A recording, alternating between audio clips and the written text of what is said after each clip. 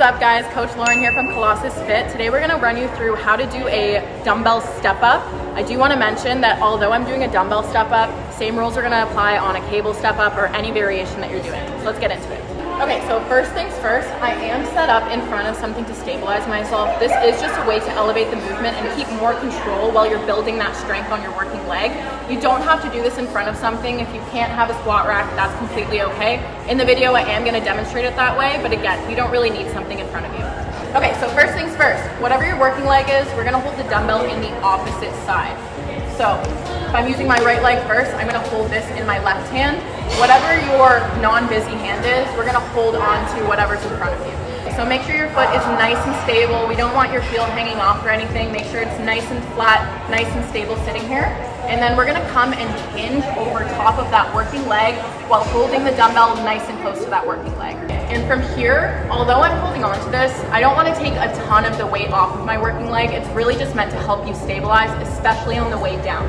So I'm gonna hold on to this, give myself a little bit of tension here, and then I'm gonna push out of that working leg, pushing up, squeezing at the top, and when I come down, my back leg is just giving a quick tap to the ground and back up.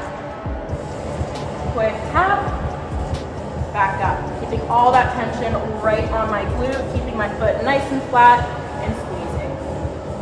One more thing I wanted to add here is when you are stepping backwards, try and think about really stepping back to the point where you feel a stretch in that muscle. So I'm almost stepping backwards. I'm not stepping right underneath the bench. I'm gonna step back, feel a stretch in that glute, and push out of it. Back, stretch in that glute, push out. Okay, so before we get into some common mistakes in this movement, if you aren't already subscribed, make sure to subscribe as well as hitting that like button if you are enjoying the video so far.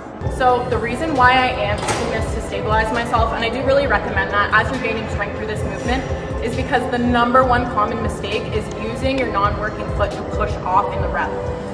So we're coming back, fully stepping down and pushing back up. We do want to avoid this, mostly because it's just taking all that tension off of our working leg, and we don't want that. We want to keep all the tension here, and that's why we go for a nice little toe tap. Like I mentioned, having this for stability is going to help us with a lot of the common mistakes, and this is another common mistake. It's just not having control on the way down. So goes hand in hand with pushing off of your back foot, but we're going so fast on the way down and just releasing all that tension onto the back foot, and we're not having any control here. So again, we want to go super slow. This part of the movement is just as important as your step up. So think about that control all the way down, nice and slow.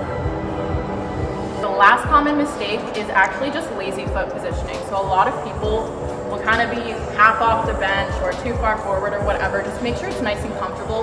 The main thing you want to look for is having all of the surface area of your foot, especially your heel if you're aiming for more glute, right onto the bench. So I'm nice and stable, and that instability is not going to be an issue. Now we have that glute focus step up mastered, so thank you guys so much for watching.